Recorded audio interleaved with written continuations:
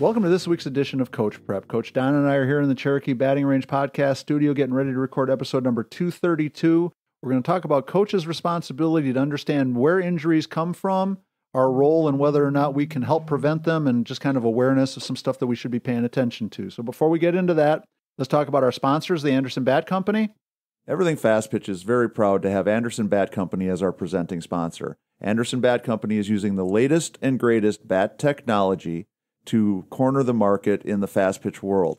They have the -9 Rocket Tech, the -10 Carbon, and the -11 Carbon Light. Anderson Bat Company is using this technology to put a high-performing bat in the hands of hitters that really know the difference between a good bat and a great bat.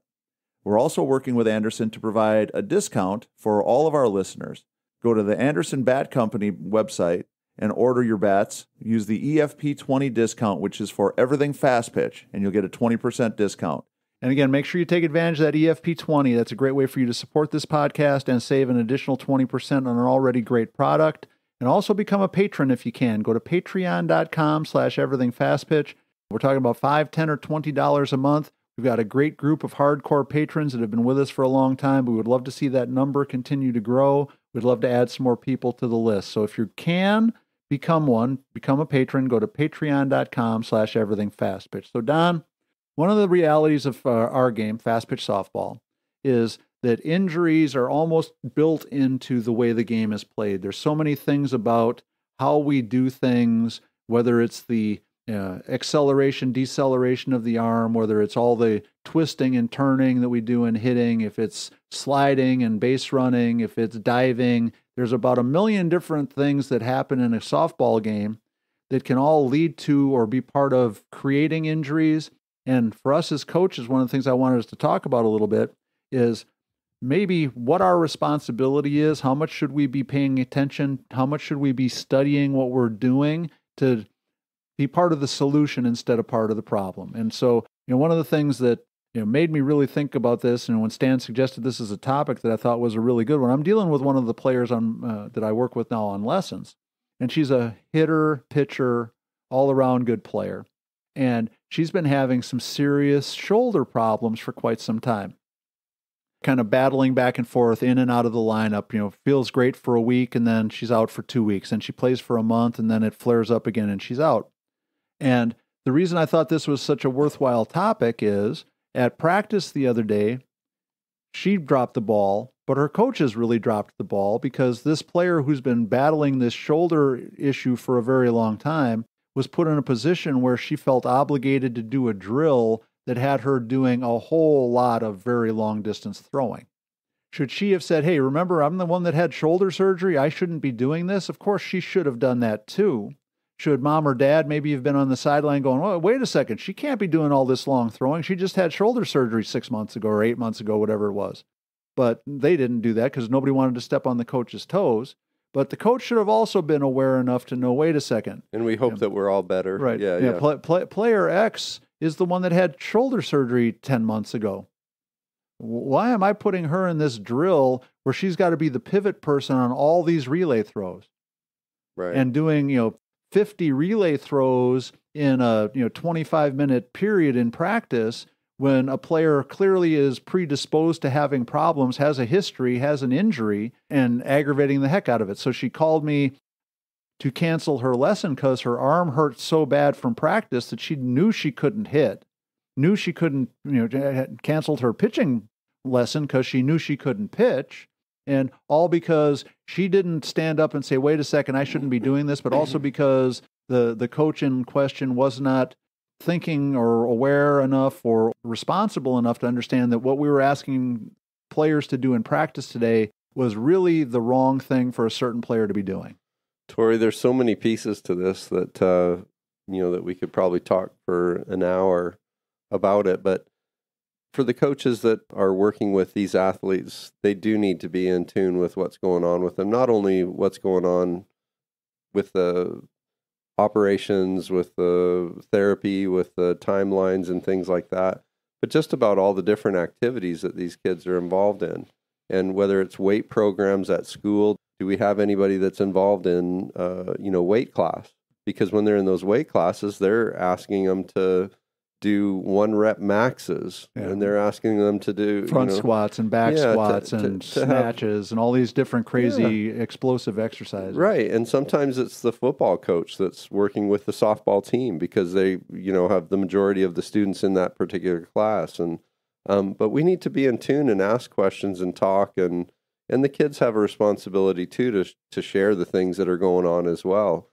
Just like you said, that it could have been very easily fixed at that moment and said, hey, I need to be the last person in the relay, right? So that I'm just receiving the balls because I've had a long therapy day, yesterday, and I'm still in the process of getting back to 100%. Right. But the excitement of the coaches, the opportunity to get outside, the weather's changed, it's better now. Right. There's a lot of different things that are going on with all that. But I think ultimately, if I'm in charge of making a team the best team I can make it, it's on me. I need to know what's going on with everybody, and I need to be responsible to make sure that the workload when they're with me is appropriate for what's happening in their world. Right. Whether it's an injury or whether it's extra activities. Maybe I've got softball camp because my high school coach is saying we've got, we're working with the little ones and I'm in charge of, drills and throwing, and I'm throwing long fly balls for the drills that I'm in charge of at camp. And there's just so many different things that are going on, and the kids are active and they all want to appease and they want to be a part of everything that everybody else is doing as well. So it's kind of a tricky mix. And, we're talking about kids performing at 100% of their capabilities. So they're putting 100% effort in. And sometimes we have to save them from themselves. Right. Because they want it so bad. So we as coaches have to be super in tune, and we have to be watching. We have to make sure that they know that it's an open door scenario where, hey, I've reached funny underneath the bed to grab my book bag and I pulled a muscle in my shoulder, or it's strained, or it feels funny, or I slept on it funny, or whatever. Right. There's so many things, right? Well, and I think, the first part of this question is, yes, it is every coach's responsibility to understand the strains and issues that we're putting on the human body just with our normal softball practicing. Routine. Not even thinking about the players that are injured or recovering or in therapy or whatever, because the mega practice where we're going to practice for 5 or 6 hours. Well, if you have a 5-hour practice and you have a kid making, 250, 300 overhand throws, I don't care whether they're 20 feet, 50 feet, 200 feet, all of that is too much. Injured or non-injured. Right. If we're, working on base running and we're sliding and we slide 25, 30, 40, 50 times, whether it's on a piece of cardboard or on wet grass or on a slip and slide or whatever it is, we're asking players to do something that's an unnatural thing that could potentially cause damage. Every time we throw the ball as hard as we can, we hurt our arm. There's just no ifs, ands, or buts about it. And so if we do that a whole bunch of times, we're hurting our arm. If we're, doing a whole lot of different things that are, putting a huge strain on our body, we've got to make sure that we're always paying attention to the fact that what we're asking players to do, and the players, for the vast majority of them, are trying so hard to make us happy as coaches that they're going to do whatever we ask them to do. And all of a sudden we talk about push-ups and crunches and speed and agility and all this other stuff on top of all the throwing and all the sliding and all the hitting and all those different things. We just have to have awareness that what we're asking these players to do is fundamentally damaging to the body, and we have to make sure that we're finding a balance between how much we need to get done and how much potential damage we're causing. And that doesn't mean that every softball coach has to be an athletic trainer or has to understand, all the physiology and all that stuff of everything that's happening. Or be afraid to work hard. We still have to work hard. Right. But we also have to know that when we throw a lot, that's bad for their arms. And if we're going to throw an awful lot, we're going to have problems and we're going to be creating more issues on down the road. So that's the first part of the equation. Coaches, it is your responsibility. You need to have enough knowledge and enough awareness to know that what you're asking players to do could potentially be causing the wear and tear types of injuries that we're talking about, or the potential for, some sort of more, catastrophic thing. The second part of it is being aware enough about the situation of each individual player that you can customize, that you can, change the routine, that you can have different things for different players. One of the other traps that we all fall into is, well, everybody's got to do this drill. Well, if I make so-and-so do it, but I let somebody else not do it, that then I'm somehow favoring them. If it's a hard drill or a hard workout or a hard whatever, and I expect half the kids to do it, but I let half the kids not do it, then there's all this, pettiness and stuff that goes on.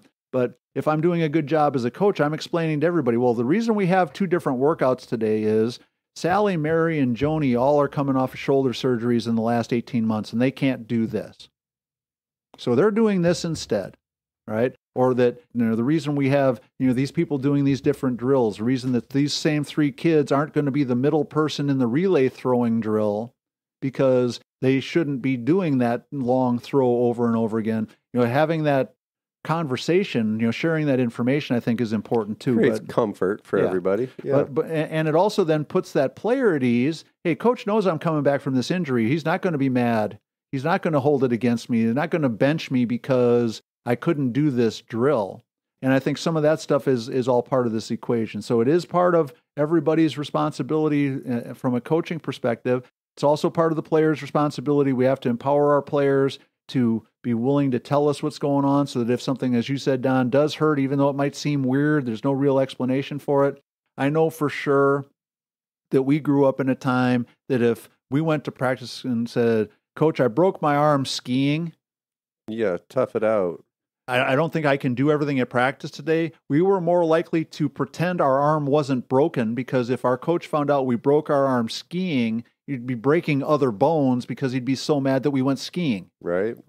Those of us that grew up in those hardcore days where coaches were, so much more tyrannical, I think, sometimes we have to tone that down and remember that. Tori, how is that my problem? Yeah, just because we went through it doesn't mean that it's okay for us to put kids through it now. So it is our responsibility. We need to be aware. We need to be paying attention. We need to be willing to adjust. And again, I don't expect everybody to be a WebMD expert and to try to be, coming up with therapy programs and stuff like that. But again, some of it can be preventive too. We talk about, making sure that the kids are warmed up properly, making sure that they're stretched properly, making sure that they're doing their, arm work and their band work and stuff like that in preparation to try to eliminate some of those injuries, kind of thing. I think that could stop a lot of this with really good habits in terms of our warm up. Strengthening a shoulder muscle is a big deal.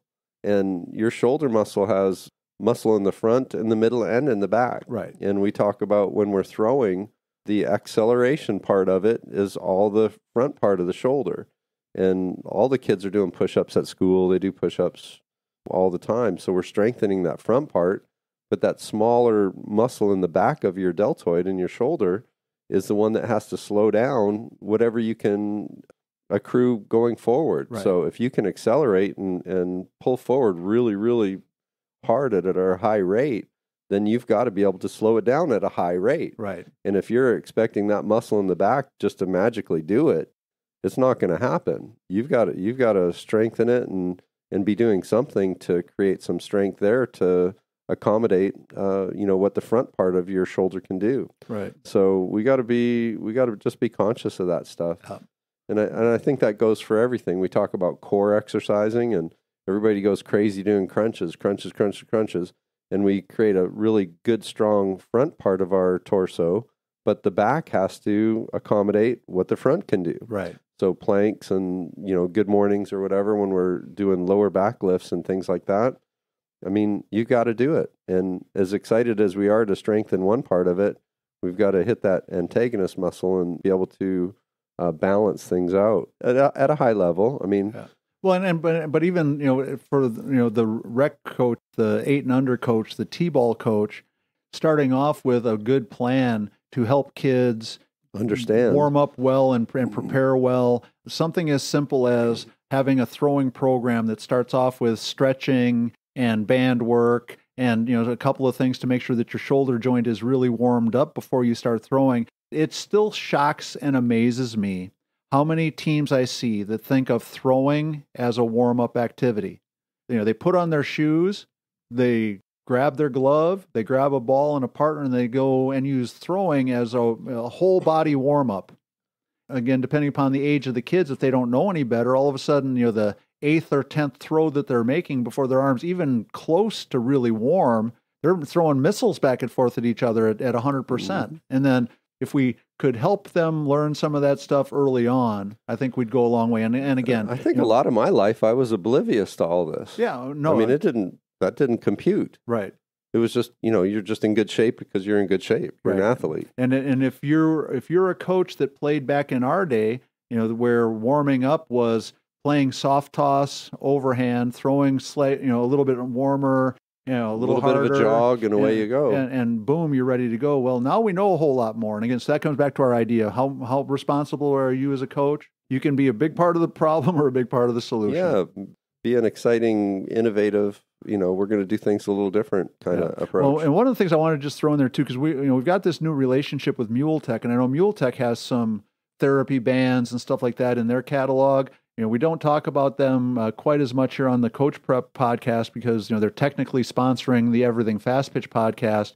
But Mule Tech has this EFP10 discount that they're offering us. And if you're looking for some sort of therapy systems, tools that you can use, they've got a lot of really good stuff that I would recommend. The bands, Tori, are super cool. It's just an easy clip. You clip it on the chain link fence, and it's got 2 wristbands or ankle bands that you can strap around your wrists or ankles, or you can just slide your hands into them nice and neat and do all different angles to fire and warm up that deltoid muscle. And over a long period of time, if that was just part of your routine, you'd be strengthening and really creating an injury prevention system for your kids in your group. And what a great habit for a young player to get into. Yeah, I wish that was something. If nothing else comes from this discussion, coaches, make sure that we're coming up with a plan to do everything you can to help your players be as injury proof as possible. And try to make sure that you're planning a practice and that you're planning things as much as you possibly can